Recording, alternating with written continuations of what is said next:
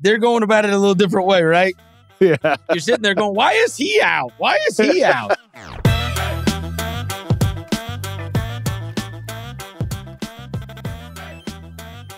I'm thankful the Spurs are tastefully tanking.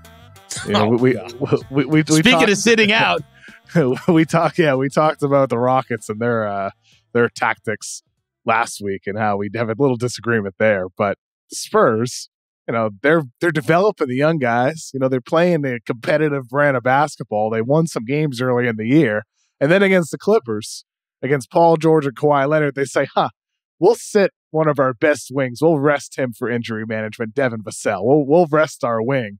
And then against the Lakers, who have Anthony Davis pummeling teams inside, they say, we'll rest Jakob Poeltl, our starting center, for injury management on the back-to-back. I just thought it was well done, San Antonio. Well done. Yeah, they're going about it a little different way, right? Yeah. You're sitting there going, why is he out? Why is he out? They could have done it the other way. They could have had Poeltl out, you know, for the Clippers game, and then they could have had Vassell out for the Lakers game, or they could have played him anyway. They wouldn't have accomplished their goal. Yeah, I think, they're the first one to take real measures.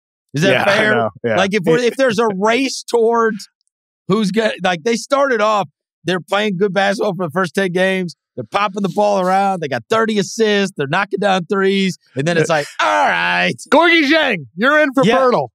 Yeah.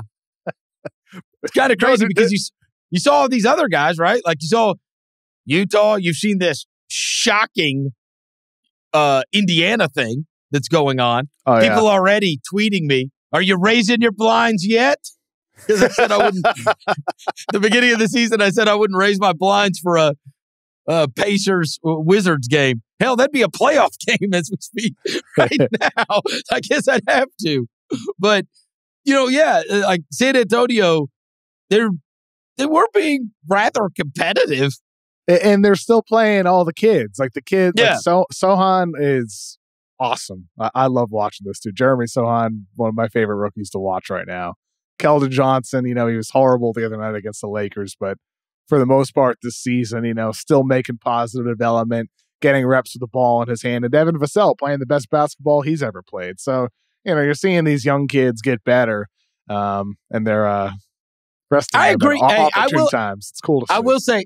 I will say I agree with you on this front because as someone who has covered tanking teams, I am much more of a fan of not putting enough out there to win off the jump rather than go to the game, winning through 3 quarters, bench them all to make sure you don't win, right? I don't like it in the course of the games. It irritates me much more than if you just field something that can't win. Well, right? I mean, if you field something that can't win, it's not nearly as bad. I liken it to, right, if you were in some football game and then a quarterback went out there and threw an interception on purpose. I don't want to see you actively doing this. Well, Chris, the real art of tanking is the positioning of the players in the court, the plays you run, the lineups you put out there, regardless of who's active and inactive. That's really where the true artists are revealed. Imagine this. The Spurs were the best at winning for 20 years. Imagine this. They're the best at doing this too. Just a model franchise. They know how to do it. They know how to win correctly. They know how to lose correctly. Well, I mean, it's going to be really, really interesting, though, to see how hard teams go here because Detroit, if Cade is out, he's going to be out for some, I texted you and Jesse about this last week, right? If he's out for some extended period of time, they're going to be bad, right? If he gets surgery, he's out for the whole year.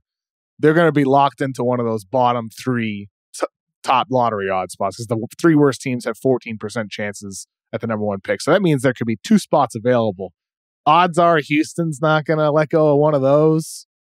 So, I mean, I wonder who that third team is going to be. San Antonio, Orlando. Will OKC turn it around, and start trying to lose games? Or will SGA miss time at some point? Who knows? Utah is so far off right now. I don't think they're going to have any chance of getting there. They'll have to, if they do lose and miss the playoffs, they'll have like 7%, 9% odds, something like that. But Detroit and Houston look like they're going to separate themselves. San Antonio is, I think it's San Antonio and Detroit. I don't think Detroit has a choice.